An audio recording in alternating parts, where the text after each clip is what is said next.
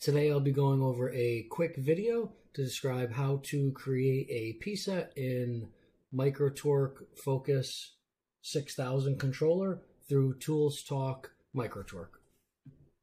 Go to the top left tab here for presets. We'll create a new one. We'll know that your torque spec is 1.4 inch-pounds, and we'll do torque only.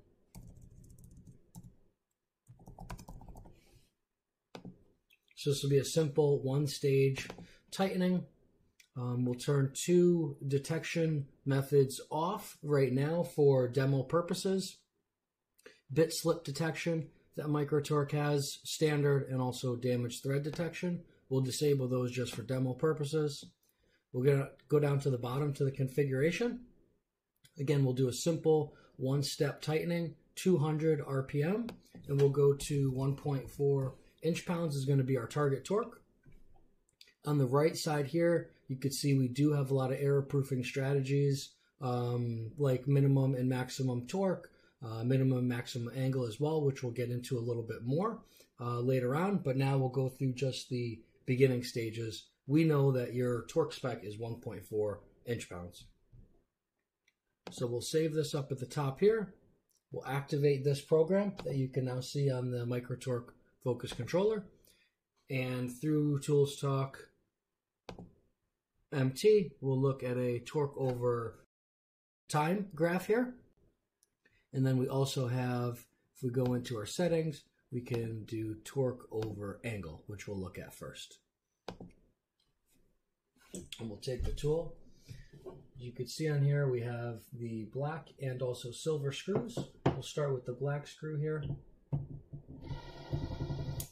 Reverse. Now we'll do our tightening.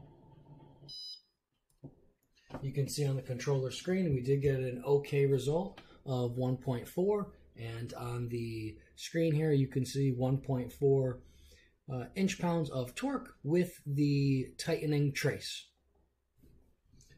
You can see that it was roughly 1800 degrees. That's 1800 degrees of rotation that the screw did. Now we'll do the silver screw. Could run this one down here. You can see we also got 1.4 inch-pounds of torque, but as you can see here, our angle over doubled. We went over 4,000 degrees of angle. And the reason for this is because these two screws are different sizes.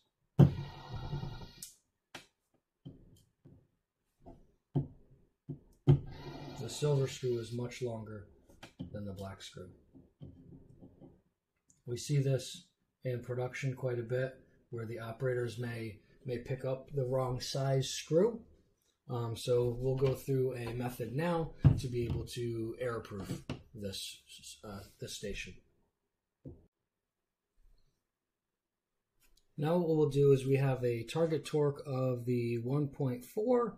Our speed is 200. We want to have some error-proofing capabilities on a simple one-stage tightening. So what we'll do here first, obviously, is save it and activate. We have our black screw here. We want to do our tightening. And this one is, quite honestly, just really easy because we're going to right around the 1500 degrees here. Do another black screw in the front here, just to make sure that we're close. So there we go, 1800. So we're falling somewhere between the 1500 and 1800. Then the silver screw, we can see a big difference here. We'll back this out, run it down. Again, the black is about 1500 to 1800, and the silver screw that we did is over 4000. So some really easy error proofing that we can do without changing a lot of your internal processes is we can do a minimum angle of at least 1000 and a max angle of 2200. Again, we can save this, make sure this is the active program that you're running. We'll look at another trace. So we can do our black screw here. This is, again, a simple one-stage tightening. You can see we fall right in the 1900 angle range. Then if we do our silver screw, which is the longer screw, we'll run it down. and the tool stopped. It said that we went over or reached 2200 degrees of angle. As you can see here, the screw is not fully engaged. It's not even seating. So this is showing us essentially that, telling the operator that they picked up the wrong screw for this application. And through the MicroTorqueFocus 6000 controller here, as you can see, it's giving them a red light on the controller screen. And this information could also be saved through open protocol to either a homegrown data collection service that you create. We can attach stack lights in different operator view, different guidances like an SQS Cinetech, and also simple data collection just through ToolsNet 8, our software package that is plug and play with the MicroTorque and other Atlas Copco controllers.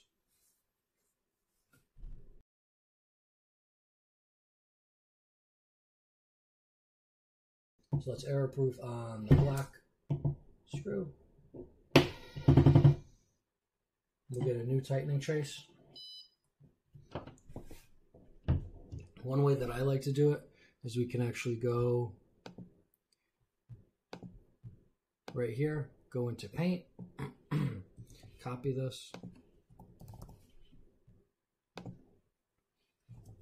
And one thing that we typically do is we can break this into different stages. So what we'll do now is go through a 3-step tightening process. Typically do here is we'll want to go roughly, let's call it 200 degrees of rotation to make sure we don't have any cross threading. This will be our slow start engagement phase. And we'll go from 200 degrees of rotation, we'll go to about, let's say 1600. So then this will be our second stage here. And then obviously we have our third stage, which is our clamping phase. So in our first stage here, we're going to go from 0 degrees of rotation to 200. We'll go up to 0.2. Is going to be our max torque here. We'll also have a max torque of 0.2 on our second stage. And from here, we're going to focus on degrees of angle again. We're going to go from 200 to 1600 degrees of rotation, so that's 1400. And here we want to go really fast. This is going to be our fast production rundown stage. Then our third stage, we're going to want to go slow to make sure that we have the proper clamp load, slow and in control on our last stage.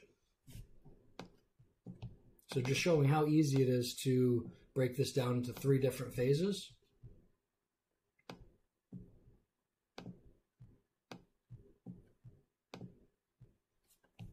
What we want to do is an angle step first. We want to go slow, we go 50 RPM. And again, looking at our graph over here, we want to go 200 degrees of rotation. And our max torque is going to be 0.2.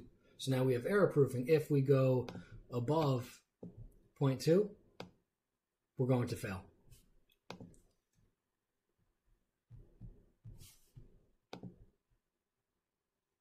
Add a new step here. Our second step is going to be angle as well. So we're going to go 1400 degrees of rotation and we'll go fast. We'll go 1000 RPM. We're also going to have a max torque here of 0.2, the same, to make sure we don't catch any burrs. Or if we do catch any burrs, we'll be able to detect that. Then we'll do our torque step. We'll go 1.4. And we'll go very slow again. We'll go back down to 50 RPM. So a breakdown of the different steps. Step number 1, we want to go slow and in control. 50 RPM, target angle of 300. This will help us catch any cross threads, because if we go over 0.2, we'll get an NOK, we'll fail. On step number 2, we're going to go very fast. We're going to go 1000 RPM. This is going to be an angle step as well. So our main control function is angle. Our target angle is 1400. Then we have a max torque of 0.2 again. And then our final step, we're going to have 1.4. Our minimum torque can be 1.3 and our max torque of 1.5. And then our angle there, we're going to keep that alone for the time being.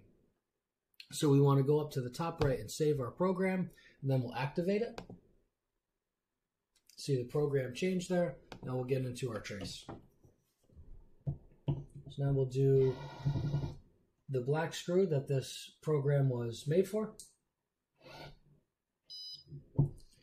As you could hear there, it went slow, fast, and then slow. And then on the trace, you can see the blue, we went 0 to 200 degrees of rotation, very slow. The black line showcases the fast speed that we went for our production rundown, and then green for slow. And we had a 1.4 torque result. From here, we'll see a difference, but we don't have the true error-proofing capability set in yet. So run it down, then we went fast, and now we're going slow for all this time. So you can just see the difference in the length of screw, and we'll see that in the trace as well. So you can see we went 0 to 200 slow, then we went very fast, but only for, on this trace, a short time. Then we have the very long clamp load here, clamp load phase. So what we'll want to do to actually prevent this from happening is we can have, let's do the black one more time, so we have a real accurate trace to go off of. So the best way I like to do this is we can see from 1600 we only went to roughly 1800, and the trace before we went to about 4000. So we know we have a lot of buffer room from this point in the black screw to the ending point of the silver screw. So what we can do here, that's about 200 degrees. We can do a max angle of even 500 to give us a lot of buffer room there. Save this and activate it. We'll go to our silver screw.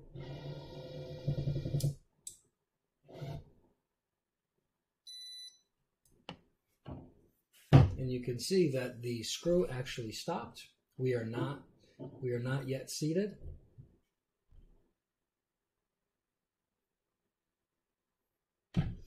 And that's because of the error proofing that we just programmed. This program is set for the black short screw. So if we do it on, the correct screw will get the OK result.